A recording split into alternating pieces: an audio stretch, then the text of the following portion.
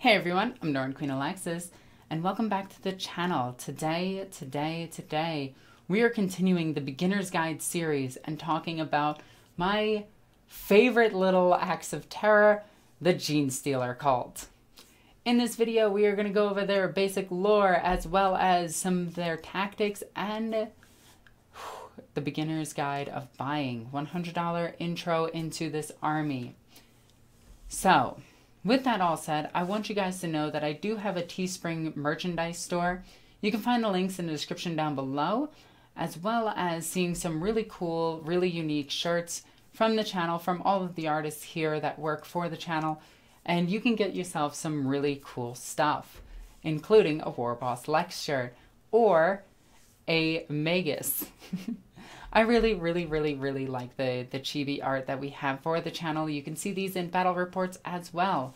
But with all of those useless plugs out of the way, let's talk about the Genestealer cult, the Gene Team. Genestealer cults are a nightmare for a world to deal with. Genestealer cults are a... how to explain this one?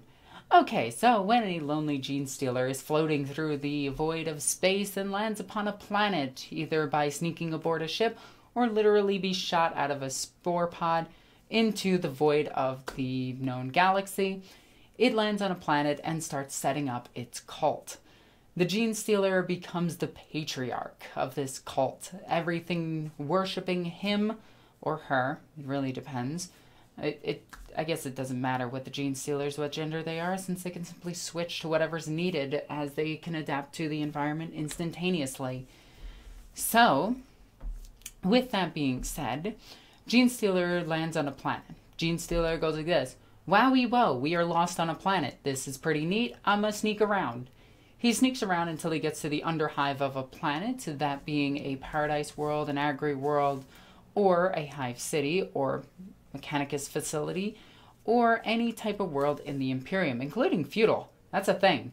So, the Genestealer will begin his cult by abducting women and force impregnating them with the first of the hybrids.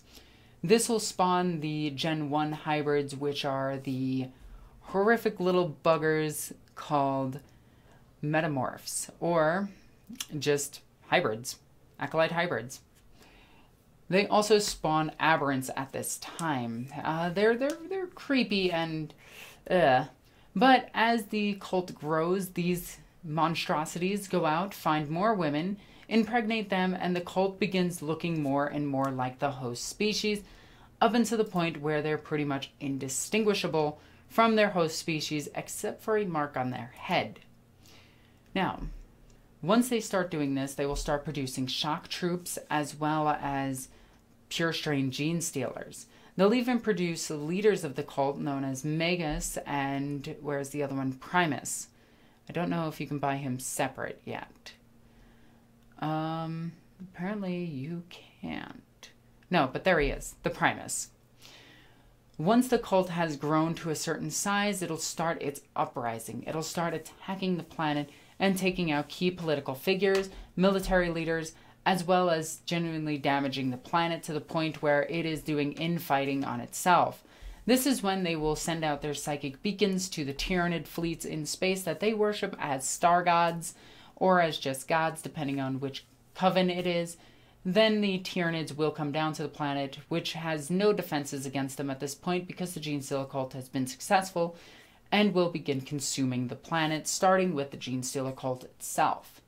Now, there are some exceptions. The Genestealer cult might still be used if the planet is putting up a relatively hard fight, but the Tyranids will still indoctrinate a bunch of them and eat a bunch of them to gain the knowledge of the planetary population and defense force. This will allow the Tyranids to gain a huge advantage when fighting the enemy and eventually consuming the planet, before shooting out some more spores and doing the exact same thing. So, that is their lore. How do the Genestealer cults fight? Close combat. Literally close combat. Some mid-range, but most of it is extreme close combat. Immediately upon starting on the battlefield, they get right into close combat and they destroy everything that they touch. In fact, one of their tournament lists is called Muscle Beach, and it is hilarious. That being said, how do they do this? Well, they have this special ability called Ambush. And when they do this, they set up little markers on the field instead of actual units. And a bunch of these can just come in whenever they want, starting turn 2, at the enemy 9 inches away, while following some of these special rules that they have in the Codex that allows them to move closer, shoot, or engage directly into close combat once they pop in. Now, with that all said, I have actual videos on how to infiltrate with the Genestealer cult and how their stuff works. If I'm smart after this video, after I record this, I will put a link in the description down below. More than likely, I actually won't, and I will forget. So that's going to be my bad. Oopsie daisy. Anyway, let's get right into it. What should you buy to start your Genestealer cult army? Well, first you have to ask yourself, how do you want to run your Genestealer cult? Do you want to run the insane close combat? Do you want to run mid-range close combat? Or do you want to run mid-range close combat because they don't have long-range capabilities?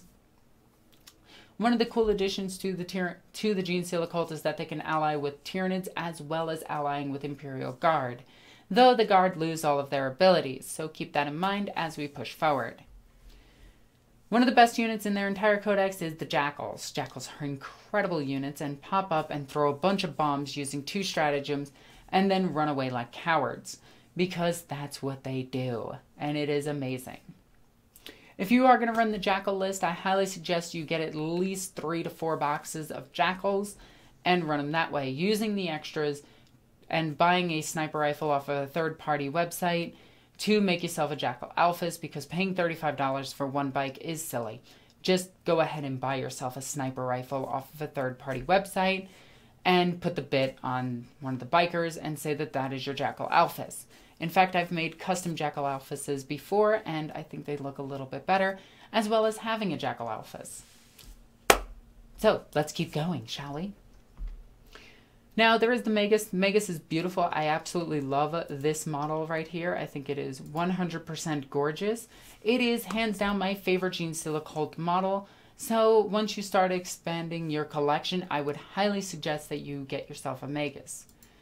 But since you are starting out, I would start out with nothing better than the Brood Coven. The Brood Coven is extremely useful. It comes with the Patriarch, a Magus, and a Primus. The Primus is extremely useful, as well as the Magus being extremely useful. The Patriarch is mediocre. He's kind of just there. He only benefits really Genestealers. Mediocre compared to Tyranids. Now, the next thing you're going to want to do is probably get yourself some bodies. You're really going to need some bodies. Keep in mind that the Acolyte Hybrids and the Acolyte Metamorphs are the exact same box. So that can help save you some money if you wanted to make Metamorphs. You just buy a couple of boxes of Genestealers, and you can put the arms on them and have Metamorphs. But if you are going to start a Genestealer cult army, unfortunately the intro is a little bit more than I hate saying this, but it's a little bit more than the typical armies. Now, you can make it cheaper by buying the Magus and then buying 2 boxes of Acolytes to have 10 Acolytes and have a good amount of stuff for $110. And that is a really good start to the army. But what you might want to do is go for a... There really is no other way around this because their troops are expensive. I would suggest 2 boxes of Neophytes or 2 boxes of Acolytes, depending on how you want to do this, and a special character. Unfortunately, a lot of these special characters have to be made with the models themselves, or if you just so happen to have a couple of models, you could make them. But I digress, it is really difficult. I actually do have a few videos on how I converted some of my own using some bits. So if you can find some friends that'll be willing to give you some bits, you can make a couple of these characters really quickly. To make him, for instance, all you need is a Tau drone with no upgrades on it. Just turn it upside down. It looks like a hive city, and put a Neophyte next to it. Put him on a 32mm base.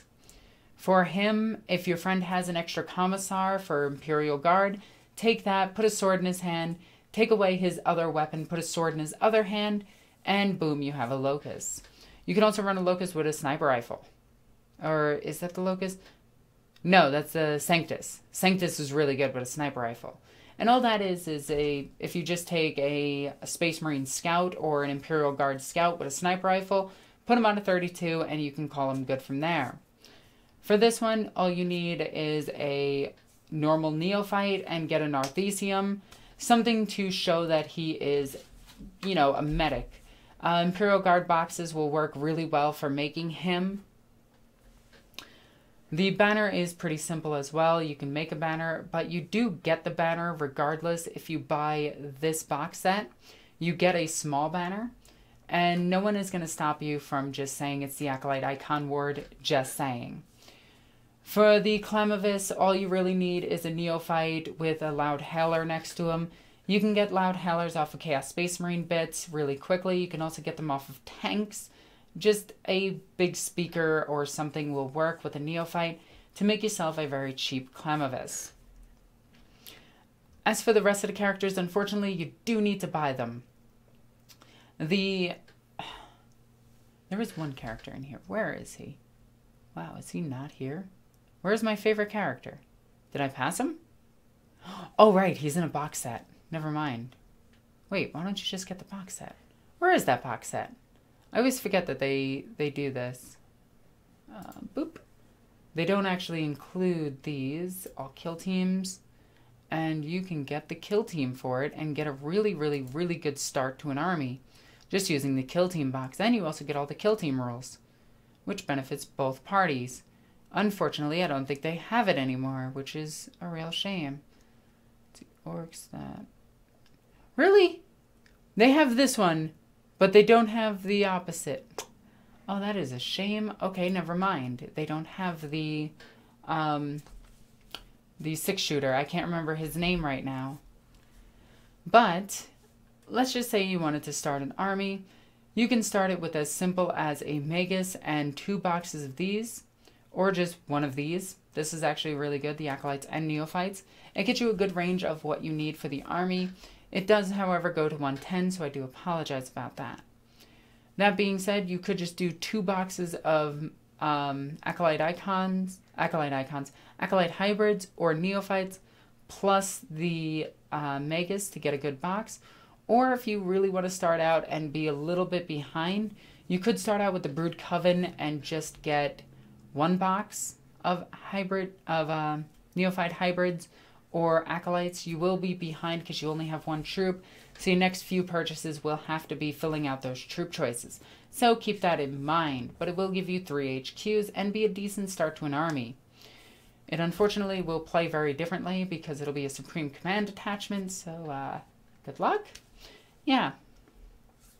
So with that all said, I hope you enjoyed this video, the introduction to the Genestealer cult, and I hope that you continue to support the channel by subscribing to this channel and following all the links in the description down below. There you can follow me on all sorts of social media, including Twitch, Twitter, YouTube, Facebook, and Discord. You can also follow me on Patreon. Patreon goes a long way to help supporting the channel. $1 a month is all that it's required, and you get access to certain videos that appear on Patreon, though they are scarce. But it also gives you a particular title in my Discord, which allows you to join our game nights, our tournaments, as well as some of the cool exclusive streams. I am mostly in my Patreon chat, so if you do want to hit me up, that is the best way. As always, I'm NornQueenAlexis. I love you guys. Bye.